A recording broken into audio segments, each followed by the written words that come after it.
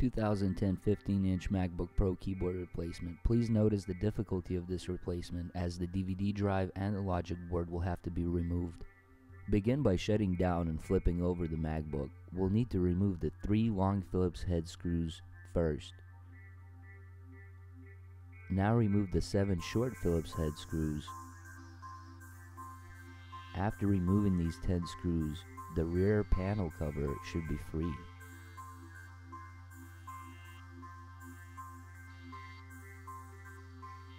Go ahead and remove the rear panel cover. Battery removal.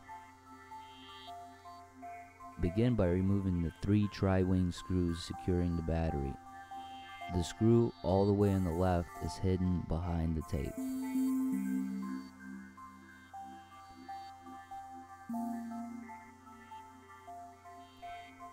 Pull up and remove the battery out of its socket. It's still connected to the logic board. Disconnect it by prying it left to right with your fingernail. Logic board removal. Begin by removing the 3 T6 screws securing the right fan. You can leave them in place, but unscrew them about 4 turns each. Lift up and disconnect the fan from the logic board. Be careful when disconnecting, you can damage this connection. Repeat the same procedure on the left fan as well. Remove the 3 T6 screws. Leave them in place. Lift up the fan and disconnect it from the logic board.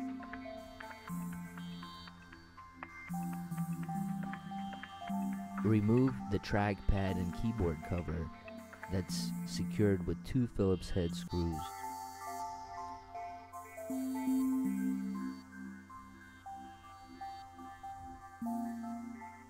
Disconnect the LVDS cable by first moving up its locking mechanism and pushing it back out of the socket. Be very careful when making this disconnection. This socket could be damaged easily. Disconnect the battery life indicator simply by pulling it up. Disconnect the keyboard.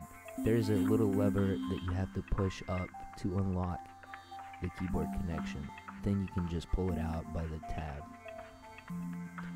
Disconnect the trackpad.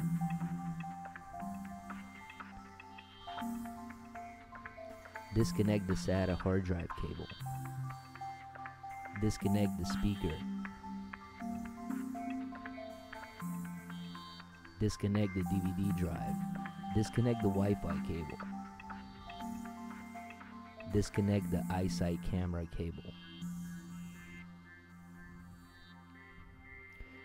Remove the 7 T6 screws securing the logic board in place.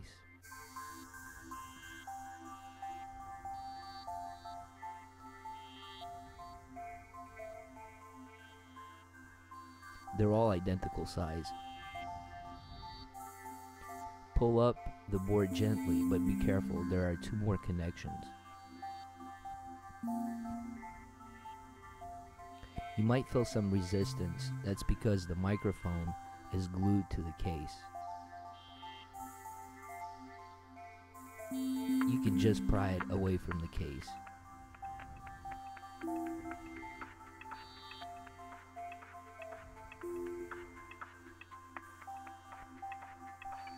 You can now disconnect the DC in board.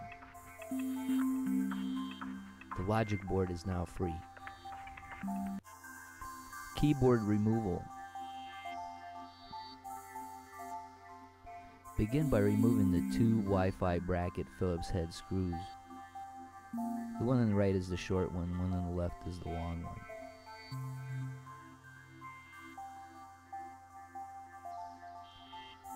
Push the bracket out of the way. Remove 3 Phillips head DVD drive screws.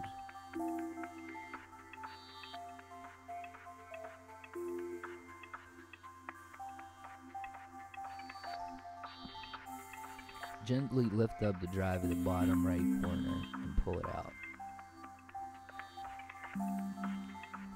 Remove the 2 Phillips head screws securing the mid wall. There's one on top and one on the bottom.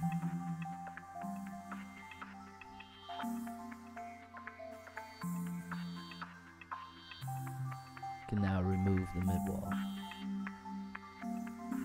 Remove the Wi-Fi antenna Phillips head screw.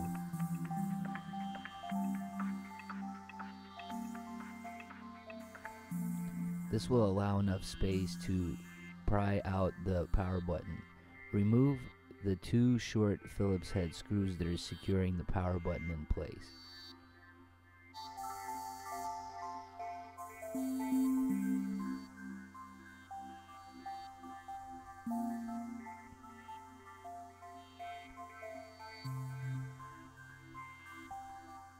Pry out the power button. It should be able to come out from in between the Wi-Fi cables and the speaker cable.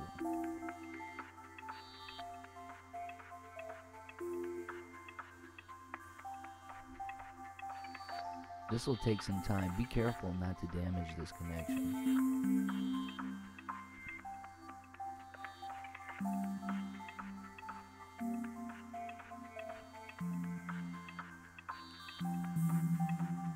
With tweezers,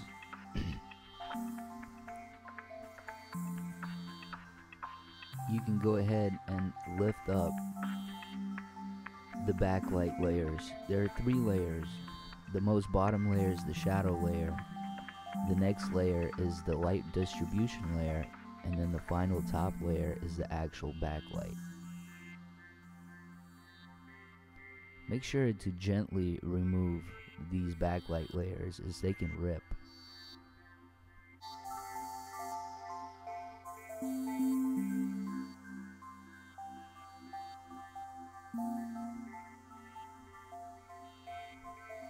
Remove 51 Phillips head screws securing the keyboard in place. Once the screws have been removed, the keyboard will look like this when it's out. Keyboard installation. Install the 51 Phillips head screws to secure the keyboard in place. Once the keyboard is secure, go ahead and peel away the guide hole from the backlight. There are 2 guide holes in the backlight. They line up with the studs on the keyboard.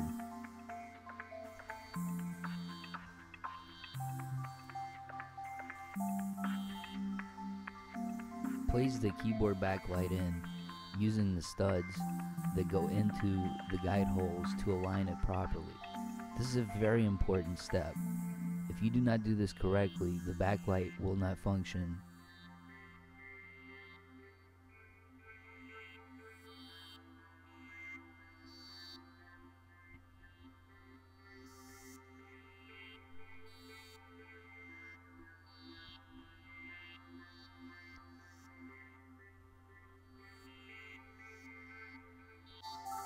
Go ahead and tuck in the power button in between the speaker and the Wi-Fi cables.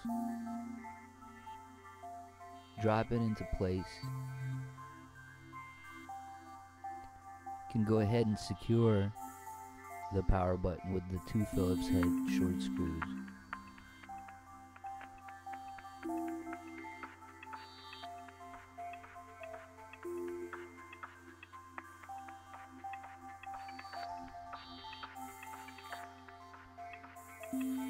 Install the Wi-Fi antenna cable screw.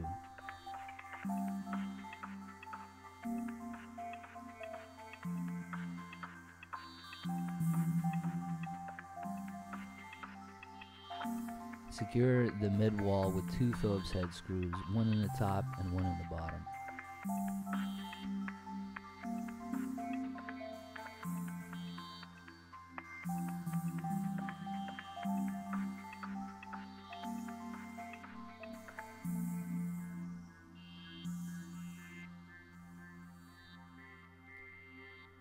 You can now insert the DVD drive into its socket.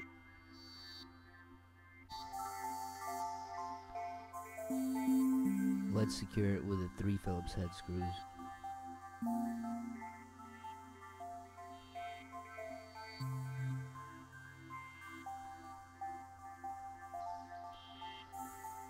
Now place the Wi-Fi bracket over the drive and install the 2 Phillips head screws, the long one on the left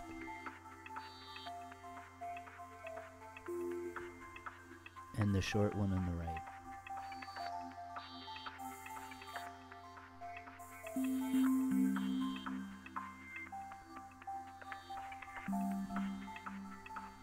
We'll now need to reinstall the logic board. Logic board installation. Rotate the board into the correct position and connect the DC in board to the logic board. You can now flip it over and insert the board in at an angle. Try to push connections out of the way as you do this. It's okay because we'll be going over all the connections.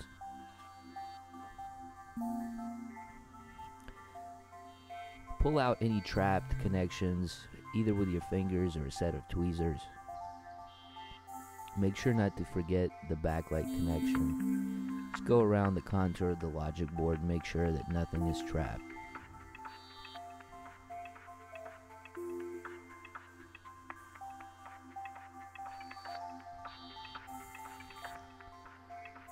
Once nothing's trapped, go ahead and reinstall the 7 T6 screws securing the board in place.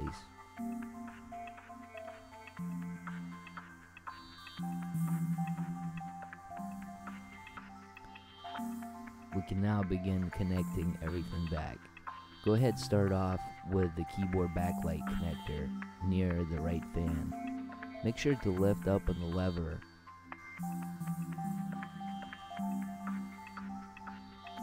insert the connector in and press down on the lever. Connect the eyesight cable next. This cable goes underneath the Wi-Fi cable, so plug it in first.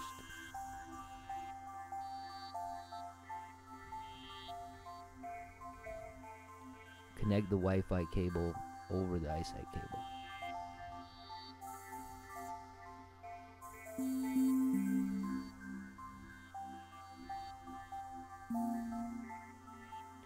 Connect the DVD drive next.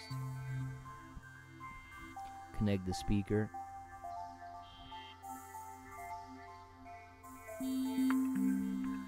Next, connect the hard drive.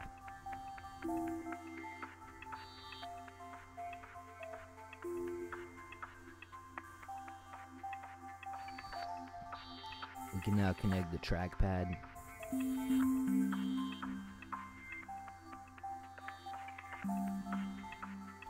And the keyboard. Make sure that the keyboard lever is up.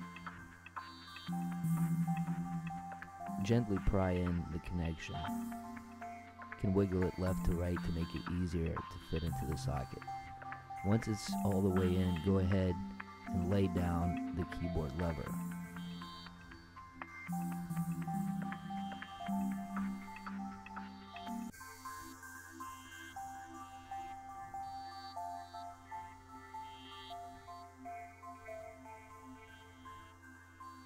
Connect the battery life indicator.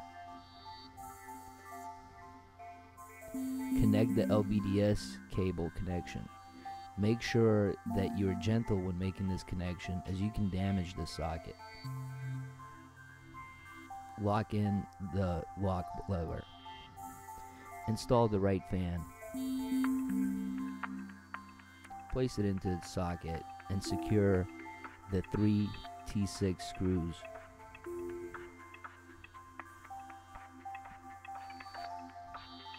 Connect the fan to the logic board.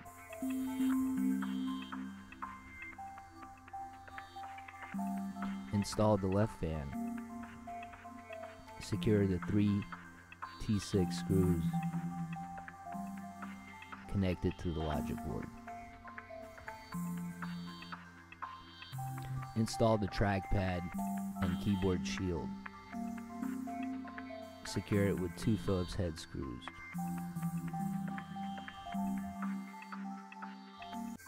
Battery installation.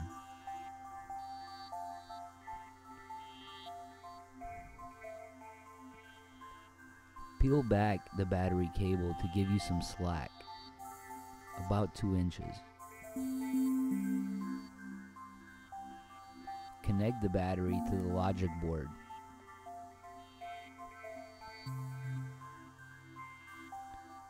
Insert the battery into the socket now.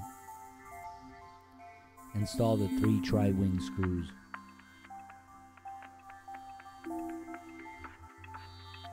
Install the rear cover panel. Install the 3 long Phillips head screws first as shown.